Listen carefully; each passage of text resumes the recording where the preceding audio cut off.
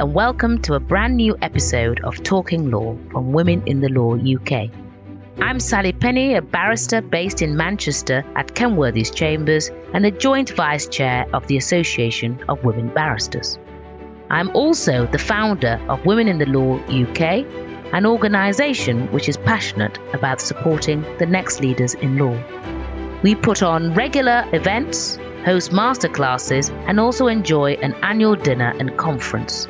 Do come and learn more about what we do at womeninthelawuk.com. You could also connect with us on social media. We'd love to hear from you. You can find us on LinkedIn. Just search for Women in the Law UK. On this episode of Talking Law, I was really excited to sit down and talk to multi-medal winning Paralympian, politician, coach and presenter, Dame Tanni Grey-Thompson. One of Britain's greatest Paralympian athletes, Tanni has had a varied career across so many sectors. So we started by talking about her working life. So I was an athlete for 25 years, a Paralympian. I competed in wheelchair racing. I competed at 5 games. Won 16 Paralympic medals, 11 of them golds. Actually, if I'm being really honest, I always wanted to be a lawyer. All the way through school, I wanted to be a sports person and a lawyer. Did you? Yeah, that was my dream job. I was going to do law. And then I then sort of discovered Loughborough University, which was, where a lot of very good sports people went and go. And then when I started looking at the degrees they had on offer, they didn't have a law degree. But I really wanted to go to Loughborough. So I did a politics degree at Loughborough, which I thought was kind of close enough. And the plan always was, when I retired, that I was going to do law conversion. And then I had the opportunity when I retired to go into the House of Lords. So I sit as an independent crossbench peer. Yes. And I mean, it's pretty close to the law because we sort of make it and shape it. And then I thought, actually, it's probably not a good idea to do law conversion now in case I don't pass or something. So, and also, to be fair, I mean, we work really long hours, so having the time to do law conversion would be quite difficult. And so it was almost my plan to end up in law somewhere. My plan wasn't to ever quite be in the House of Lords, but, it's sort of close enough. So your retirement is taken up in the House of Lords. Just going backwards, really, law has actually been a crucial part of your life since being at school and to later on in the House of Lords. Last year, when you came to speak at the Women in Law conference as our keynote guest speaker, you talked about when you were in school and your own disability and really looking at the laws and your parents looking at the laws. Can you just share some of that with us? Yes, so I was born with spina bifida. I could walk a little bit when I was young, but then I'm actually missing the bones at the back of my vertebra. So there's quite a few bones that aren't properly formed. So what happened was that my legs never developed properly, but as I grew, my spinal cord collapsed, and it was actually my own vertebra that severed my spinal cord but then paralysed me. So I was paralysed from about the age of 6, and I was in mainstream junior school, and that was all fine. But then when I was due to go to high school, I thought I was going to go to the same school my sister was at. And then we found out that actually children like me weren't meant to be in mainstream education and we were meant to be in special school and locked away from everyone else. So when my parents found out this and, started looking at the special school system, which at the time it was not a great level of education, the most I could have come out with was a couple of CSEs, and there wasn't a choice of subjects that I could have done. I couldn't have done any sciences, I couldn't have, there was lots I couldn't do. My parents were just like, well, this is not the place for you to be. So my dad, very lucky, was educated, read the right newspapers, knew there was someone called Mary Warnock who had written, a lot on education for disabled children. Yes. Had written a white paper on education, and my dad basically threatened to sue the Secretary of State for Wales over my right to be educated in a mainstream school. So, my first experience of white and green papers, I was 10 years old. And I remember my dad saying to me, you need to read and understand this because this is important stuff. And, I didn't realise 30 years later that it'd be a massive part of my life. But I mean, what was incredible was that by the 30 years later, I'm in the House of Lords. We have a debate which is tabled by Baroness Warnock, which is what's happened in the 30 years since her groundbreaking work on education for disabled people. And I get to sit in the chamber and say, because of you, I'm here. Yeah. So it was, for me, it was like this kind of big circle, which was amazing actually for me to be able to, to be able to say thank you to her in such a public way. Mm. Now you've become somewhat of an activist, really, if I can use that word, probably a bit different to Gina Miller, but in campaigning for access rights, disabled rights. I think you were part of the case on access on buses for wheelchair users and various other legislation and testing it. I wonder, what was it like for you when you joined the House of Lords, one, as a woman, and two, a woman in a wheelchair? I mean, was it accessible? I mean, I've been there with you, and it looks better because you know where you're going. But it's actually a reasonably accessible building. I mean, it's old, so it's not going to be perfect, but I can get everywhere. I have to say, it's the most equitable place I've ever worked. I wouldn't. That's probably not true for every member of staff there, because there is a hierarchy which we have to, do. Quite a bit of work to knock down, to be honest. But actually, once you're a peer, then you are treated as a peer. I've always felt quite equal. But we have to check and challenge that, because it is a male-dominated building. Politics is dominated. There is a hierarchy, and I think if we need to evolve and we want to evolve, we need to sort of challenge some of these things. But my personal experience has always been, very positive. And it's hard because, when you go there, I mean, when I went there, that you don't really get an induction. It was basically, here's your staff pass, off you go. And here's the companion to the standing orders, which is your rule book. So some of the stuff I did in the early years there's quite a lot of naivety around it, where it's like, well, I don't agree with that. I'm going to... So sometimes the energy you need in the building is quite... Because we're on our own. We don't have staff. We don't have researchers. It's just me answering all the emails. So sometimes it can feel a bit lonely and a bit isolating. But actually, my life as an athlete was a bit like that. So it's just learning to do things in a different way. Yes. Well, just on that, I suppose, being an athlete is lonely. Sometimes we get the impression that you're, surrounded by thousands of teams, and of course you win and what have you. Is the reality like then being in the House of Lords, where you're doing your own work? Because, the members of Parliament, the MPs, they've got researchers and all sorts of teams, haven't they? Yeah, we dream of having that. So, no, I mean, because that's the sort of quite traditional way it was based. We don't have a budget or support staff for any help. So, I mean, as an athlete, you ultimately have to do the training. There aren't any shortcuts to that. So, I do have help from different people with speeches or fact checking, or, there's some very kind barristers that, I might ring up and say, does this make sense? Can I sense check this? And that helps. But ultimately, I'm the one responsible for writing my speeches and amendments. So you just have to crack on with it. And you can't do it 5 minutes before a debate. You have to plan and prepare. So the same way as an athlete, you can't just do it. You can't train 2 weeks before a major games, because actually you won't have made the team. So in sport, a lot of it's really dull and boring. And, I'll be really honest, the process of writing speeches is not exciting. And then you only find out on the morning that you'll have an indication of how long you're going to speak. Because, if something's time limited, you start working out the numbers of how many people have got the name on the list. But it's only on the morning you find out that you've got 3 minutes, and you have to be done and dusted in 3 minutes. So it's a different time pressure to the one I was used to as an athlete. But I guess I'm used to having to hit times and time targets, because that's what you do as an athlete, and that's what you do in the Lords. Yes, absolutely. Tell me, because people might not know, but those who sit in the House of Lords are not elected, as we know. You are an independent peer, which means you don't belong to any party, and you're appointed in your own right, as it were. Does that give you sort of more autonomy to kind of question, object things, or do you, or impartiality perhaps?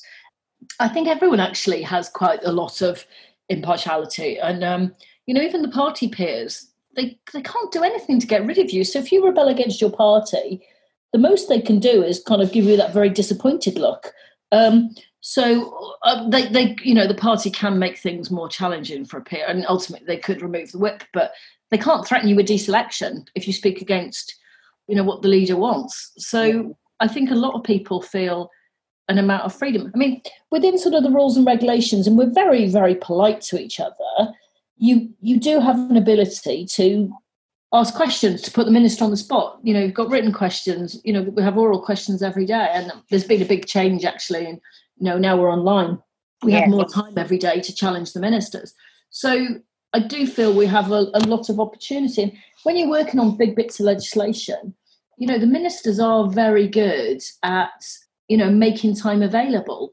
The coronavirus bill was different because that went through in 2 days because it's emergency legislation, but normally you'd get 6 months. Yes. You'd get the bill, you'd have chance to speak to the department, the officials, the minister, check and challenge, and test the water. So there is an opportunity to, push back.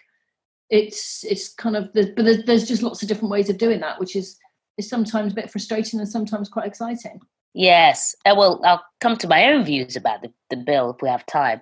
But interesting that, emergency, so it's 2 days, whereas, of course, it would be debated and longer. And, of course, that's why it has to be reviewed every so many days.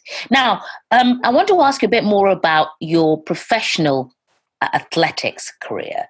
You have represented your country, our country, as a gold medalist. On so many. Is it 22 times of 22 gold medals? I may have been making that up. Oh, I don't. I've never actually added up how many times I competed for GB. I know. I didn't think that you had, and there'll be you need to come back to the conference so we can actually see the medals. I'll bring them next time. Yes, the weight of them. But can you share with it, what is it like to take home that gold medal and be in a podium representing your country with the crowds shouting your name, after all this training? What is that? Is that, adrenaline, euphoria, exhaustion? Can you share that with us? It is an amazing feeling, but, there's all this build up to the race. There's sometimes, Paralympics, you'll have a couple of years build up, and, on the weeks before, the day before, on the day, there's all these things that have to slot into place about what time you get to the track and what time you warm up and what time you eat and what time you get up. And it's all very process driven. And then, you do the race and you win and you get to do a lap of honour, but there's another race coming behind you. So you've only got so long before, the officials start trying to shove you off the track. And then you have to pick up your accreditation, which you can't go, it's like a passport, which you have to hang around your neck. The only time you don't have to wear it is when you're competing. And then you get your accreditation, you might have to go to doping control, and then you get to do your medal ceremony. So there's a lot of hanging around, which is quite dull and boring. And then suddenly you're out on the podium and national anthem, and it's great. And then basically you're done, and it's like, right, thanks so much, off you go. Sort of, you're back on the bus, you're back in the queue for food. If you're really lucky, your mates on your team might say, well done to you. And then it's sort of back to work. So it's quite an emotional roller coaster of the things that you go through. But it's a very privileged position. To hear your national anthem played is a pretty cool thing to experience. Yeah, absolutely. What do you think about diversity in the law and in sport in terms of gender and race? Because there's a worry that actually the independent fee-paying schools do better at pushing girls and women in sport, for example, than the comprehensive or the state educated school. And I just wonder, in our profession, diversity is improving, but it's nowhere near where it should be. What do you think about it in sport? It's the same, it is improving, but it's not equal and it's not equitable. So if you look at coaching, we do have a few women at the top of sports organisations, but that sort of almost masks the fact that that's not true through each of the sections, through the head coaches, through, all the various coaching levels. There's been a big push to have equality on boards, which is slowly happening. Yes. But I've been talking about this for 25 years. I said 25 years ago, if governing bodies don't have equal men and women on boards, just don't give them any money. Really simple. That sorts things out really quickly. And it's been a bit slower coming than that. But so I think it's useful to know where we've come from, but we're not we're not close. We don't have the equality that we need. And the reality in sport, a lot of girls drop out because they don't like competitive sport. They don't like maybe the clothes that the sport expects them to wear. And I think we have to find, different ways of doing it. Beach volleyball is a sport where the women who play have to wear a bikini. Yeah. And the rules slightly changed in Rio, where they did let a team, 2 young women, wear head covers, and they were allowed to wear long tights and long sleeves. But, the bikini bottoms in beach volleyball, they have to be no more than 2 inches measured on the hip. And, the men are allowed to wear board shorts and a vest, and the girls have to wear a bikini. So it's things like that we just need to move on a little bit. Because, to be fair, if you're an Olympian doing beach volleyball, you're probably quite happy wearing a bikini. But not everybody wants to. So it's some of those things. We have to change some of the outdated rules, some of the things that I think don't encourage young women to be in sport. And I think the reality is, there's a lot of women in sports admin. They just get a bit bored of the fight, sitting around in lots of committees, going around in circles. They kind of want to move things on a bit. So there's still lots we have to change to make it better. Absolutely. Tanni, tell me, I want to ask you about mindset. We're in COVID-19 as I interview you, and, one needs to be in the mindset that we're going to get out, and we need positive thinking. Tell me, what do you need a winning mindset? What does one need to be a winner? It's about having determination. There's an element of you need a bit of an ego to keep putting yourself through the ups and downs of sport. You need to be, quite determined. You need to be able to deal with success and failure. There's lots of different things. You have to want it, because actually for the training or speech, whatever it is, most of what you do is really dull and boring. So you have to be able to not just cope with the exciting bits. You have to deal with the stuff that's hard and a bit of a slog. So and you need a bit of luck. You need something to go your way every now and again. So it's a combination of things. I think one of my biggest frustrations, I've seen incredibly successful athletes, incredibly talented athletes who maybe don't want to train, who maybe only want to train 2 or 3 times a week, not 10 times a week. Yes. But you have to have that combination of all those things to be successful, and a bit of luck helps. But it was Gary Player and Arnold Palmer both said different versions of, the harder I train, the luckier I become.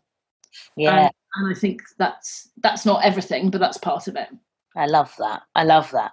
Now, tell me about the RCJ, the Royal Course of Justice. I met Zoe Johnson, Queen's Counsel at Oxford University, when we were on a panel together. And Zoe is a barrister, prosecutes quite a lot criminal cases, and she is disabled and has a wheelchair.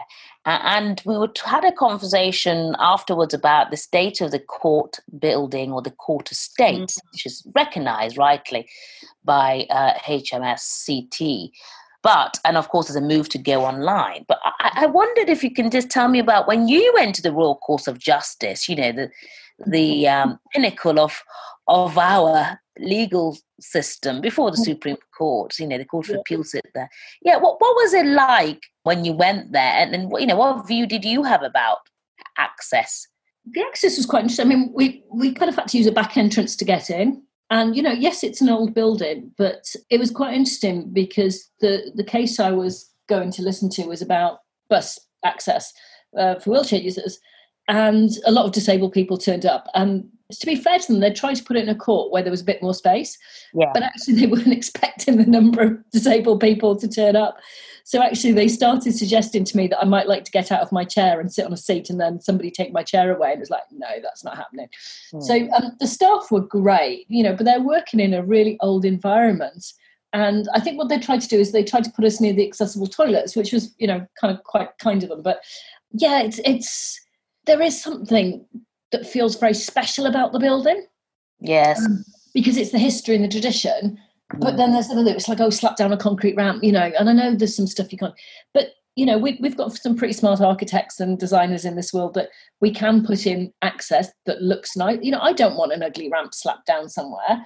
But, it's some of those things that you've got to be quite tough to sometimes deal with the amount of barriers and inaccessibility that you're faced with, that you have to be quite resilient to kind of get over them.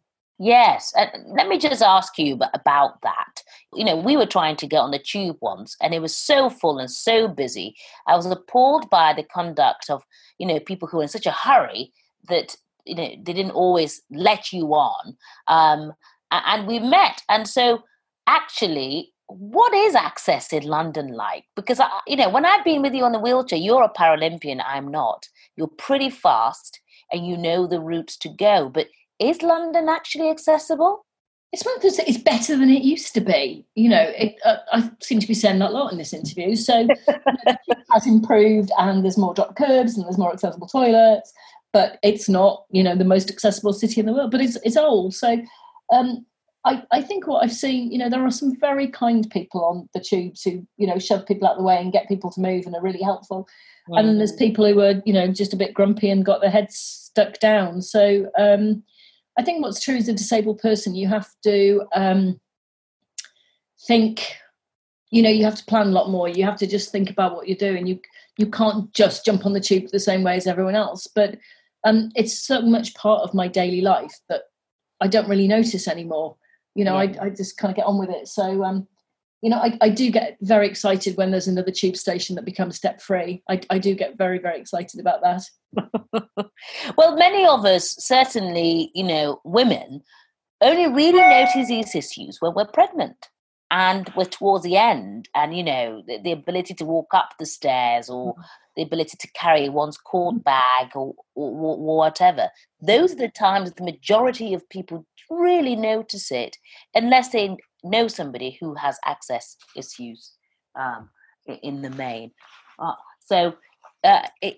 was just interested and curious as an awareness point for all of us to just recognise that there are access issues around the cities that we live in. I think that's important because if you're non-disabled, you just take steps for granted. And, that's some of the challenges that we still face. And, the thing that annoys me more than anything else is everyone who crams next to a tube door who doesn't move down the carriage. I have been known occasionally to shout, "Move down the carriage!" Which is very un-British, isn't it, shouting at people on the tube? I do think when you meet people who are kind and caring, it is really lovely.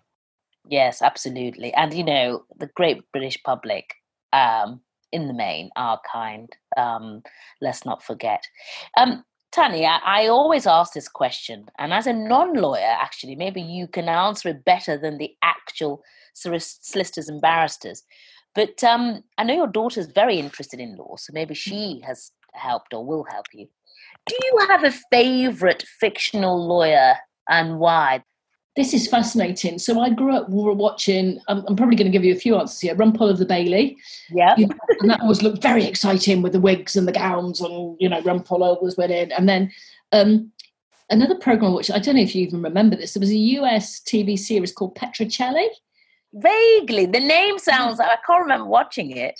He lived in a caravan because he was building a house forever. And then... But it was always like the American courtroom always seemed very dramatic, and he always won, and he was always the underdog, and he was always sort of triumphed. And I think as a child you think that's actually how the law doesn't work quite like that, does it?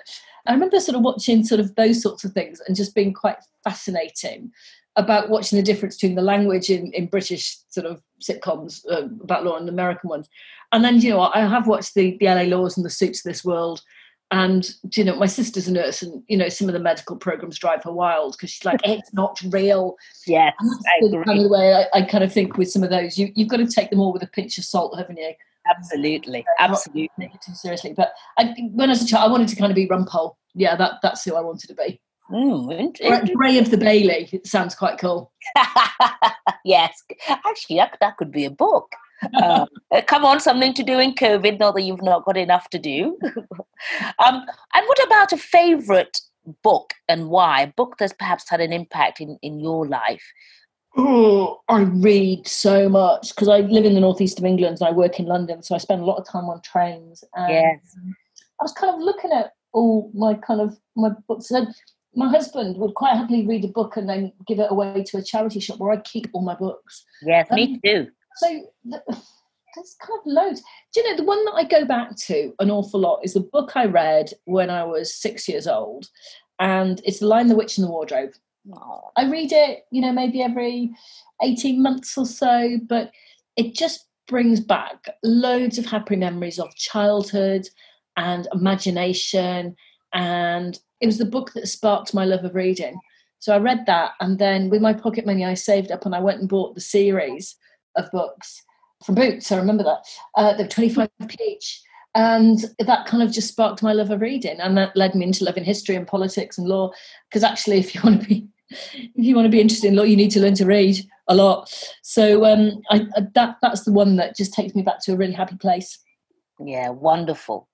Tanni, tell me, what do you do for well-being? You are very, very busy in the House of Lords. You sit with charities, you speak, you do quite a lot. You're a mother, a wife, you're up and down the trains. What do you do for well-being and really to avoid burning out? So for me, it's actually reading is one part of that. Is just having time to read stuff that's different, to brief in papers, and some of the work stuff I have to read, which is some of it's really tough, challenging, hard stuff to deal with.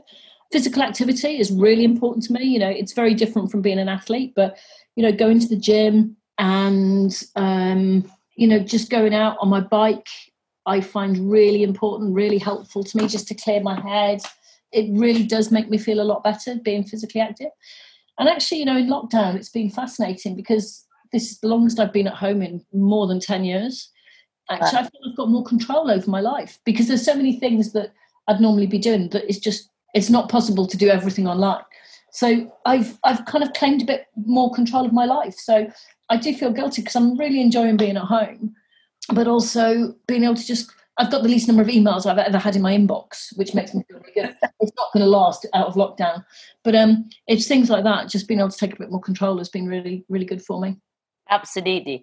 Now, I note that you get sent a lot of books and you read a lot anyway. So, and I wonder if you've got a book, memoirs, or the grey years planned to be penned at all? And if so, maybe a film, who would play you? See, I sneaked that in there.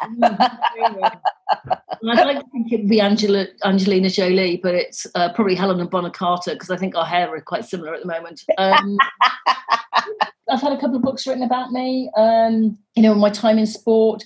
I do keep diaries, maybe one day. I'm not sure they'll be terribly interesting to publish those. But I like writing. So maybe one day, but not just yet. Okay. Well, I should remind you of it at a later date. Can I ask you about your numerous doctorates that you have from several universities?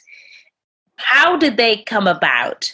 And they're honorary doctorates because you are so inspiring. Firstly, the one from Swansea University. I mean, you've been awarded these because you have, over the last 16 years, a remarkable haul of medals, as not only 5 Paralympic Games, 11 gold medals, 4 silver and a bronze.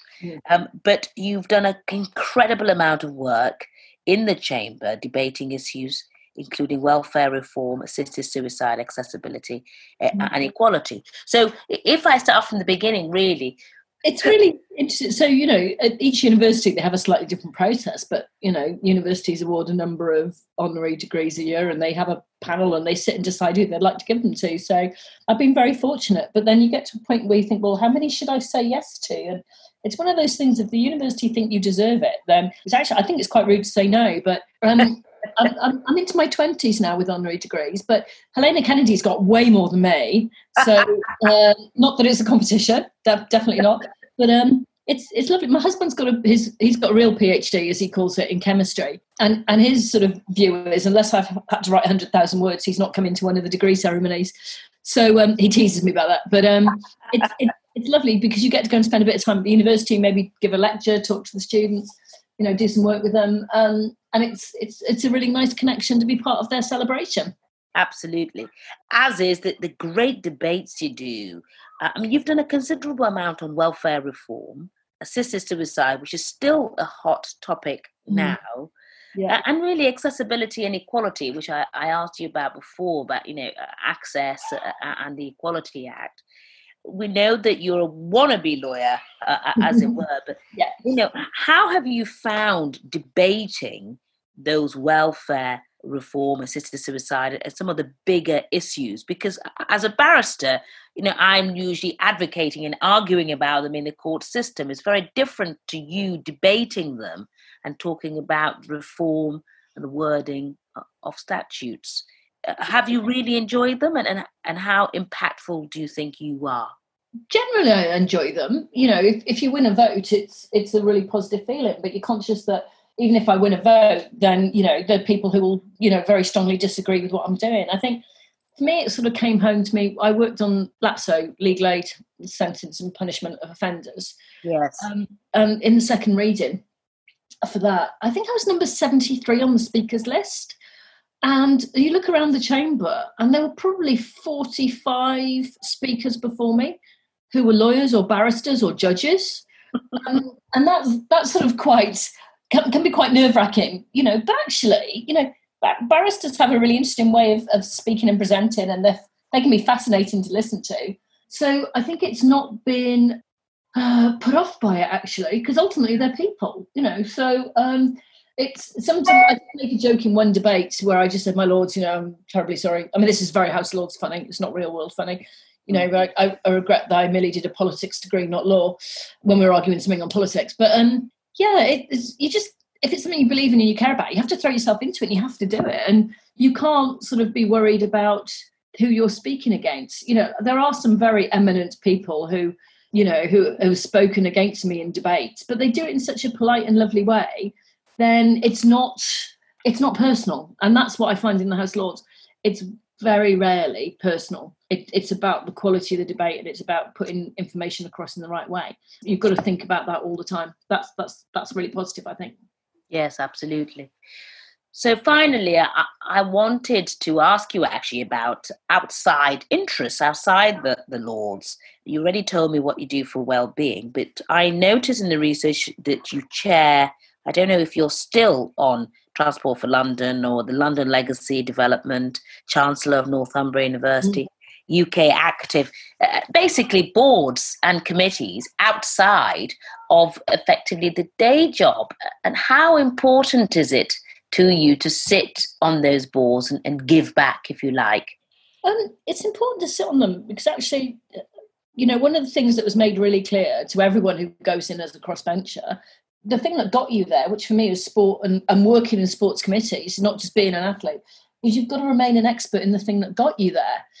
And so, sitting on some of these things is really important in keeping up to date, keeping in the loop, learning, developing my knowledge. And some of it's a lot of fun. And the other thing, because I live in the Northeast but work in London, I have a very split life. My husband and daughter are in the Northeast. So, when I'm in London, I have time to work. I'm a bit of a workaholic. I have time to work long hours and I enjoy it.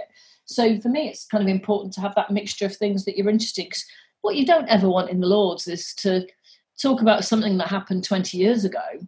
I mean, it's fine if that's what you debate, but, if you're talking about current legislation, you need to be saying, this is what happened last week, this is what happened last month, this is how it will affect people now, not from a position of knowledge that's years and years out of date. So I think sometimes the current level of knowledge in the House of Lords is not always understood because, people, to be honest, if there's a picture of us in the newspapers, it's always at state opening where, we're in our ermine robes, which, to be honest, we've got to rent for 110 quid, so they're not ours. I don't have my own ermine robes. So, the image from the outside is not actually the reality and doesn't always show. Sometimes the chamber can be really dynamic and others not, but, that side of it is not always seen. And I think that's a bit of a shame. Yeah. And do you have your own coat of arms? No, I didn't bother getting my coat of arms done. I don't know what I would have had on it. And that's sort of a bit too egotistical. And, it's a bit of an odd thing, I don't have a title to pass down. So, and I can't remember how much it cost. It was quite expensive. So yes, I think the research, I was just going to say, I noticed you didn't have one. If you were going to have one, what would be on it for the extortionate amount of money? There'd have to be a wheel or something, but I'm not sure it'll be very interesting. So I've got a feel, I might have this completely wrong, but I've got a feeling it was 10 to 15,000. So, I've got other things that I can spend that money on when I earn it. So, no, I decided not to bother. Dame Tanni Grey-Thompson, thank you so much for speaking to me on Talking Law. It's been a pleasure having you. Thank you so much. Thank you. Huge thanks to Dame Tanni Grey-Thompson for taking time to talk to me.